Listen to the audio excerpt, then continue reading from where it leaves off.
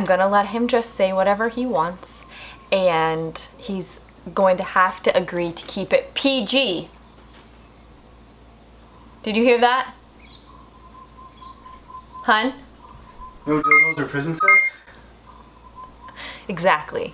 As some of you know, my husband is actually quite hilarious.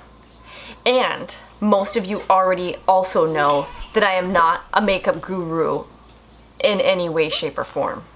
However, I couldn't quite resist the temptation to have him do a voiceover, just for your viewing pleasure. I have promised not to edit it, so without further ado, I give you My Husband Does My Voiceover. So, here we have Miss Marie showing us a bottle of something, and she's putting it on her hand first, and then using her hand as a little palette, dibble-dabbling it symmetrically all over her face.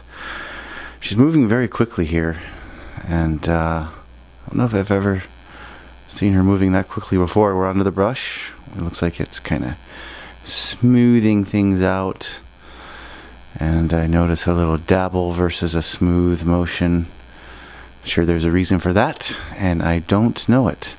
Now we're on to a different little container, which is smaller, and I'm sure equally as expensive, and this is being dabbed under the eyes, probably for some reason, and also on top of the eyes. This is an eye cream, and it's being smeared and dabbed. I've noticed a smearing and dabbing trend in Miss Marie's application. Oh, we're on to something else. Another small container with a brush, and this is now for the eyebrows. Yes, the ever important eyebrows. One thing I love about Marie is she doesn't shave her eyebrows off and then draw them back on. But apparently the secret has been revealed. It's because she uses that stuff in that little circular container. On to something else.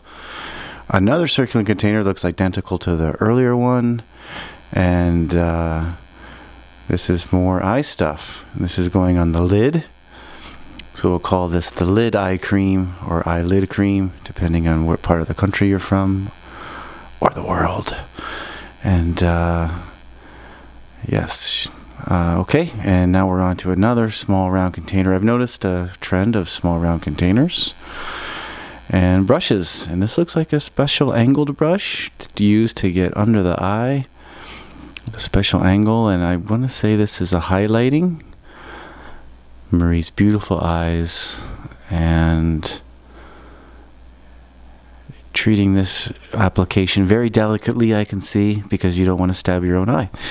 Now I'm elated to say that I was able to read the product, Elate, and this looks like a small canister of deodorant that goes on your face. So maybe it's to keep the odor down off the face. I have a feeling that's not what it's for, but what do I know? And yet another small little container. The finger is a very important application device, I've noticed. And yeah, more dabbing and smearing. If anything I've learned this video so far, a good application technique is to dab and smear.